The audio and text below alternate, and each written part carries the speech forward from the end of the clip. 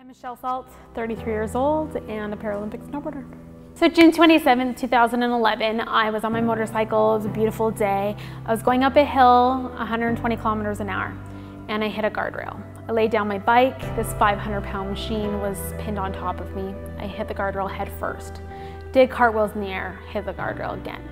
Upon impact, I broke almost all of my bones in both my legs, bilateral, compound, tib-fib fractures, my hips, broke my back, shattered my pelvis, my right clavicle, punctured a lung, bruised my spleen.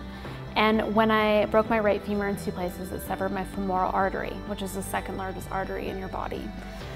I was transported by STARS, which is our life flight. I lost 28 units of blood, which is 3 times what my body holds.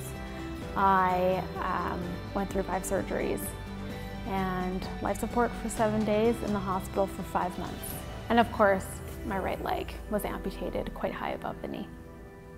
So normally when you sever that artery, because it's such a big artery, you bleed out within 10 to 15 minutes. I lived 23 minutes, but they lost my vitals 3 times.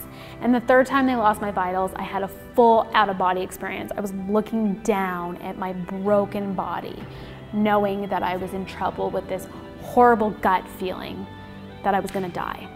And it was in that moment that all of this strength came to life, and I consciously made the decision to be here today and to live and to say I love you to my family one more time. I wanted to make the most of it, and so I decided very early on, the day after I came off life support, that I was going to be a Paralympian. I knew I needed a goal to get myself through the really tough days, and those days were dark, for sure. But that goal got me out of bed every single day. We all go through something in life, and I often have people say, oh, well, I went through something, but it wasn't nearly as bad as what you went through. Well, that's not true, because we all have trials and tribulations that define us. We all have challenges that make us into resilient, strong people. So never downplay the hard things that you go through. Never compare them to anyone else, because those are your story. That's what defines you.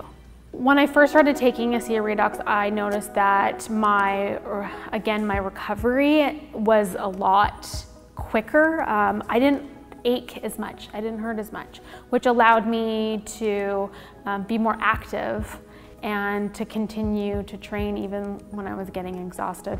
Well, I find that Asea Redox helps me with my recovery, my lactic acids. I don't feel that burn or that ache as much in my body as well. For me, it gives me energy and that bit of boost that I need in order to train well and quality training throughout the day.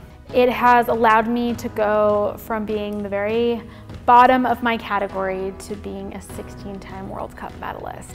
And that's because I have the energy to stay on snow. I have the energy to power through long wait times and crashes that normally take me out, put me out of the race. But now I have that recovery needed to get back up and keep going.